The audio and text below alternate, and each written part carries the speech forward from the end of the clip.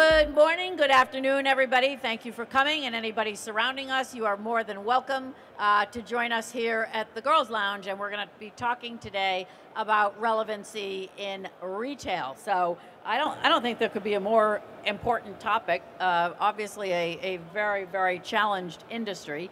I have some wonderful experts here with me today. First of all, we have Mariam Asmar, who is the Innovation Director of McCann, and Kevin Akerman, who is the Executive Director of Commerce for Visa, and Dan Head, who's the Senior Vice President of AppBoy. So welcome and thank you very much for joining this morning. Yay, okay, an enthusiastic audience. All right, I love that. I absolutely love that. So as I said, we're going to be talking about relevancy in retail. And we're here, obviously, in Europe, which is the birthplace to many of the most iconic luxury retail brands for sure. And technology has really changed the game for retail. Fast fashion, e-commerce players, mobile wallets, these are all competitive weapons, new competitive weapons in retail. And one of the questions that I have kind of to start out with, if retailers come in and out of being in vogue, if you will, as often as trends themselves, how can the world of measurement and data that we're living in now, what kinds of solutions will they provide to retailers in terms of staying relevant? And that's jump ball, anybody's chat. Oh, we're all so polite here. All right. No, Mariam, I'm going to have you go first. Yeah, I mean, I think data is really interesting right now, obviously, for all retailers. I was listening to Decode Recode this a couple days ago, right? Kara Fisher, and talks about how they predict Amazon's going to start Amazon Square, where they're going to send sort of, two boxes to you. One is going to have stuff. The other one's going to be empty. You're going to sort of, based off all the data and everything they know, they're going to predict what you want. You're going to kind of take what you want, put what you don't want, and send it back. So I think, for me, when you start to hear that as really like where the industry is going and as a trend, you're like, oh, wow, data's really taking over, and you have to really position yourself as a thought leader, being capable to use the data in an effective way to deliver ROI back. I think that's one of the best examples I've heard, and of course, what Amazon has done now in terms of buying Whole Foods and how rapidly they've integrated that, into the whole. I mean, avocados for $1.49 right after the day after it's settled, and you can now buy your Alexa and your Echo right in store. So Amazon's certainly a very, very big deal, and obviously a master of leveraging data. Yeah. What do you think about that? I think, on the whole, I think that retail is the space, from my experience, from a technology perspective, that is certainly in the Western world making the least from the available technologies to innovate and create that lasting brand experience. So I don't know how many people here get, emails, push notifications from their retail vendors, and how many of them are really relevant. I know that the ones that I get sent aren't. And when I look at the market of retail, I think that there are some retailers who are in the category of they are just really, really successful anyway, without having that connection with the customer, without really using the data that they've got at hand. And then there's another section of retailers who just seem to have rabbit in the headlights, and they're struggling, but they're still not seeking to utilize it, which is crazy when you think that, just take something like mobile app retention, which data's proven that if a consumer engages with an app every week for the first month, they're 60% more likely to be retained. So, and then you look at yesterday's announcement with iPhone 10 and that beautiful new full screen that they've got. We look at what's coming across from China and how they're setting an example about how retailers should behave. So I think it's crazy. I think that that's where the opportunity lies for retailers to actually use the data that they're sitting on. But at the moment, I don't see it. And I think to your point about retailers coming and going, there should be perhaps a bit more paranoia in the industry than there actually is. I think you're right. And we're going to get back to China in a minute. But I think we just came off another panel about data and creativity. And I just want to make a point about data. We're drowning in data. And the reality is data doesn't matter. It's the derivative of the data, the consumer insight, that is what we're really talking about. And I think in so many instances, retailers and others are not leveraging data because they're not extracting the insight. They don't know what to do with it. You have a very unique sort of perching post, Kevin, at Visa in terms of what's going on with retail. So I'd love to hear your thoughts. I mean, for us, obviously, you know, we see a lot of data. When someone makes a transaction in an aggregated, anonymized way, we can provide insights back to retailers and advertisers. When someone uses cash, it's kind of invisible, so there's invisible insights, so we cannot provide anything to them. Where I would say too, I think there is an enormous amount of data, and I think people get too hung up on focusing potentially on the wrong data sets. And I think there's a lot of third-party data that maybe you can kind of tease the truth out of some of the things that you're seeing. And then from a brand perspective, I just think there is going to be a lot of consumers are going to be able to engage with your brand and buy your goods on a lot of different platforms than your website in the future. And so how will those consumers engage with your brand when it's on a property that you don't own, but they're wanting to consume and have a dialogue with you while they're in someone else's app? Well, I think, you know, that's an interesting insight right there, because I think when you look at various industries' traditions, the notion, for example, in, say, a media company, the notion that they would push their content out onto other people's properties, I mean, when that first started happening about maybe 17, 18 years ago, you know, people in the media industry were apoplectic. I would never put my content, you know, on somebody else's platform. And, you know, this notion of a very open world, it's also new to retailers and somewhat unnatural in many ways. So in terms of creating lasting consumers, that's a very interesting data point on the app. But in terms of how retailers are going to create long-term desire in a market that seems built for speed at all costs, what are some of the things that you're seeing retailers do to create ongoing desire and therefore sales? Yeah, I mean, I think for me, a couple of the brands that we work on have never really had a sort of consumer brand proposition bigger than the product. So of course you see a lot of people really thinking, you know, marketing 3.0, brand, not saying anything new there. But I do think that from the standpoint now, everyone's trying to think, well, how do you start extending the experience? This is where digital and content becomes sort of really key. If you've ever been, there's a restaurant in London called the Fat Duck Restaurant, right? The minute you get in, you get unlocked to like a website, you get new content every couple months, there's sort of new things that you're exposed to. It becomes as central to the experience as the experience itself. So I think trying to think about how you can extend it and make it a little bit more valuable for a consumer is really important for retailers.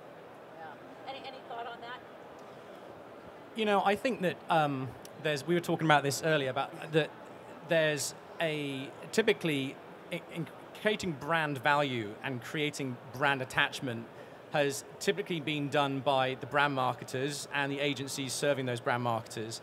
And technology is either being used as a one-off sort of campaign tool, or it's deemed to be some sort of IT platform, like you buy your Excel licenses for your business. But the reality is that technology now is as much of a creative canvas as video is for brand marketers.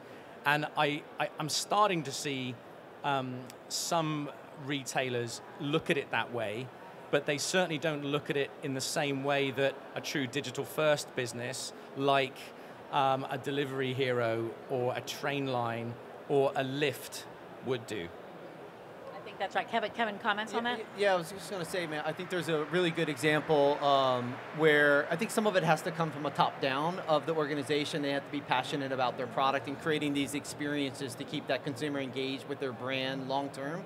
And so the best recent example I was reading about Elon Musk with Tesla, and someone had put on Twitter to him that made a suggestion how to make his product better, and he answered and he said, that's a great idea, and in 7 days, he pushed that improvement out to all Tesla owners. And it got this viral thing that, you know, he heard a suggestion from a consumer, and because it's a technology type of product, he's able to push that to the consumer in near real time. So it's really incredible. It's a great example of what creating a relationship with a consumer is all about. And I think it's a little bit overused. I engage with my customer and all that, but that is one of the best examples recently of how this can work. But it also speaks to the speed. And I think that, look, Elon Musk is Elon Musk, and Tesla, couldn't find an example of more contemporary products or contemporary ways to market. But one of the things that I think is a great opportunity for retailers is personalization.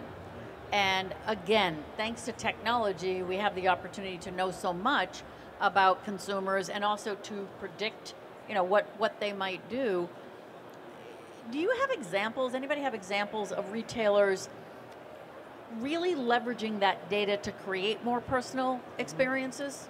Yeah, I would say, again, in the Western world, they're few and far between in retail, but they are starting to emerge. So, for example, everyone knows that if you go to a website, your previous buying behavior is probably going to likely prompt what you see next, what recommendations they make. But that's 101, and that's stuff that should have been happening years ago, right? It's 101, and yet we haven't even finished doing a good job there, because right. you just buy a set of tires. What are the next set of ads you see? Tires. Yep. And I think that, talk about the consumer experience, that just drives people crazy, and shame on us 22 years in. Urban Outfitters is an example where I've seen a retailer start to be a bit more creative with this. So they partner with a location insights vendor to enrich their data so that they could build in location-based habits into their targeting. So they would say, we want to target women who like to go night clubbing on a Friday with party dresses. And in their creation of those dynamic segments, they're using real location insights that actually shows which women in their data set actually do go clubbing and which nightclubs they go to, what sort of music they like. So then that can inform the content recommendation. And I know for that particular campaign, they saw 146% revenue uplift per customer that engaged with that campaign, and a 75% increase in conversions. So this stuff really works. It really works. It's just, like you said right at the start, marketers just seem to have a bit of a sort of rabbit in the headlights about using the data they're sitting on. Well, I think another thing that comes to mind is, personalization doesn't sound like an opportunity to scale, and scalability is so critical. Is that a good assumption that personalization isn't really built to scale, or do you think that we're at a point where we really can, thanks to technology? I think personalization goes beyond even just the people, and you can think about things even as much as like the weather, for example. So a great example that I saw was somebody created a model around pollution, pollen, temperature, and when you saw a certain model kind of come together, we're selling cold medicine because that's when everyone gets sick. John Lewis, I think another great example. Great retailer. These guys know, when the temperature drops, everyone's buying cashmere, and that's kind of what's updating in your ads around. When it's hot outside, everyone wants board games and things for picnics. So I think that personalization, yes, of course, it can be for the people, but I think thinking about it a little bit broader about conditions and how they might affect the way a person would feel is another way to think how it can scale. I think that's a great perspective, because personalization is often interpreted as, here we go, one-to-one marketing. But I think personalization can be many, many different things, and I think that's where the scale comes in. Kevin, I was going to say, I just think too, because consumers know that all this data exists, they kind of expect you to understand them and who they are and have personalization. So I think when all this data exists, I just assume that my bank or my retailer I go to all the time, they have all this data on me. It should be personalized, and when it's not, I think that's where consumers start to disengage with their brand, because there's an expectation that the data exists, I shouldn't have to give it to you, you should be able to get it by other means sometimes, and that brand, that message should be personalized to me. That is a very interesting, because I know, like, when I walk into a hotel that I've been to for many times, and they say, oh, is this your first time with us? Horrible. Like, are you serious? Yeah. the Delta Sky Club is an interesting one because I am the highest level Delta flyer you can get. Every time I walk into the club, they say, you know, can I tell you about the club? I'm like, no, I could tell you about the club. I know more about this club than you do. And so I finally asked somebody one day, why is that? And they said it was privacy. And I thought that was really interesting because I think on something very basic, like I'm a club member, and you can tell how many times I'm in this club. And they said, no, it's a big privacy issue with us. And I thought that was really interesting. And I'm thinking about, I don't know, if I were, you know, the club girl every Friday night, I'm not sure I want you to know that.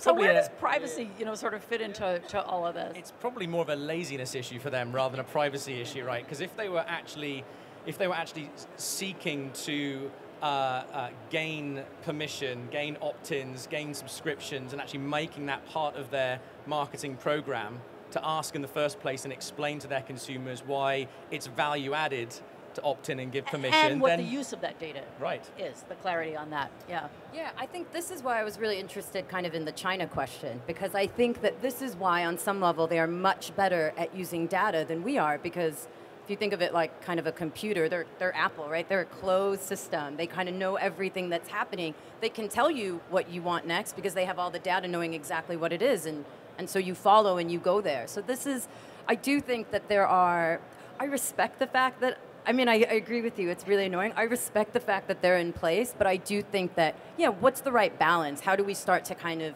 be able to personalize things like a little bit more without feeling like we're infringing on people's privacy in order to provide a better experience to consumers? I have an interesting, sorry, Kevin. I was just going to say, I also think like we found at Visa, some of our products, that consumers will opt in and allow us to look at their transaction history and they're opting into it with the relevance that they're going to get really relevant offers that pertain to their prior spend.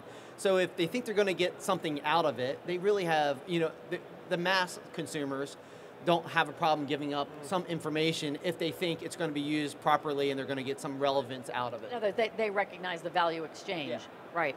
I have an interesting stat on China here. So as you know, in that vast country, live streaming is mainstream. And according to some PwC research, 200 million of China's 730 million internet users, 730 million, are watching those broadcasts on at least one of 200 Chinese apps. If you think about, I mean, talk about scale. So how are retailers in that sense leveraging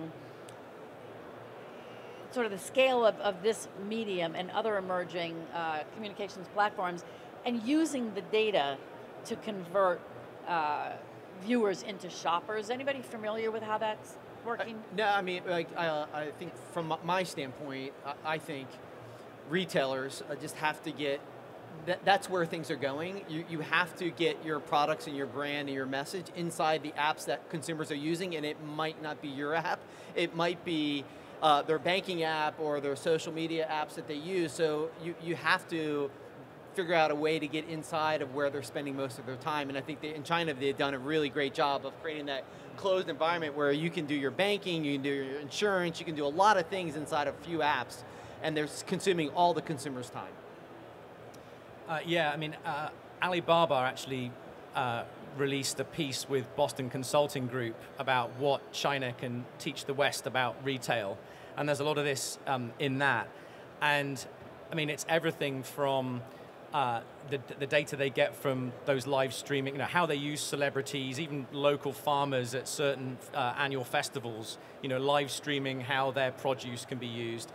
And how, so there's the data you get from that, there's the data that Alibaba can share with its partners, because of course in China consumers tend to interact with brands differently. They don't just go to a brand's distinctive website. Alibaba will be, if you like, an aggregator, and there's more of a shopping mall experience. So then Alibaba can start making these insights about people's behavior and their likes more available and then more personalized. For example, they released a bunch of location data around Chinese Valentine's Day about where singles were hanging out. And and other retailers could attach their brand to that. But I suppose the point is that that's a very good example, and retailers in the West should be aware of just how big the gulf is between their execution in this space and what's going on in China. And they've got to be careful as well, because obviously Chinese, to your point about Tesla and their ability to act on what's going on and affect that change. Of course, China's got an advantage because all the manufacturing's done out there as well anyway. So they can go from consumer behavior to product re-engineering to execution and supply chain and delivery way faster than we can do in the West. Well, I think, sort of speaking of forces that happen, if you look at what's gone on in the Caribbean this week and the southeastern part of the United States with Hurricane Irma, the potential economic impact, the lost sales, if you will, are expected to be nearly $1.5 billion just in that part of the world. So one of the questions that comes out of that would be, how can retailers leverage data to prepare for and mitigate peaks and troughs, if you will, caused by unforeseen, from a long-term standpoint, short-term standpoint, we all had, probably 10 days warning, but how can we use data from a retail standpoint? If the loss is $1.5 billion now, how could we have made it half of that, leveraging data? Is that something that we need to look at?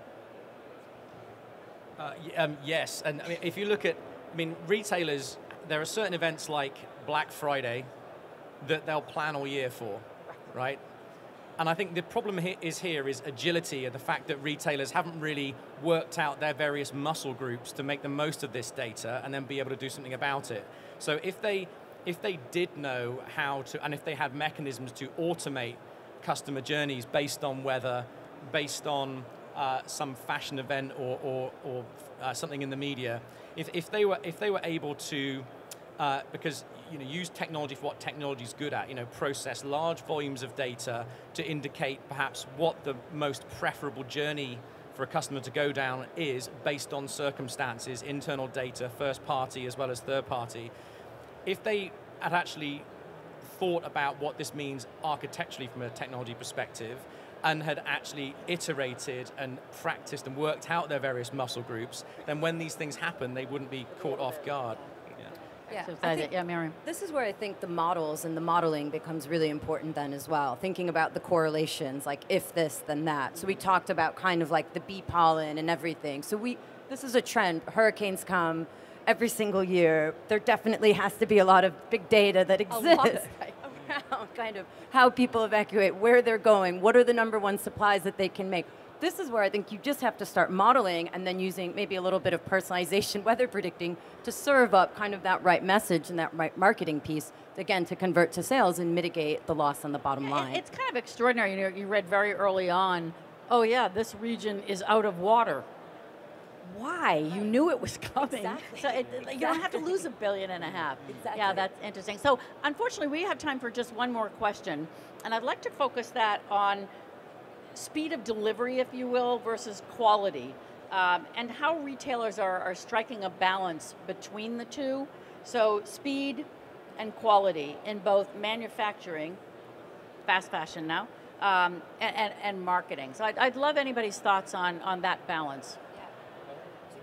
You go first. Yeah, no, I mean, obviously, I think it's really important. If you look at the U.S. sales, H&M, Uniqlo, and Zara were the only retailers to have growth, right, in their last earnings. So clearly, they've got something right with the model on going, kind of, you'd rather be first than be kind of slow and not be able to sell. So even if you're doing 75% quality and getting it out there, it's going to be much better than kind of trying to get a 95% quality.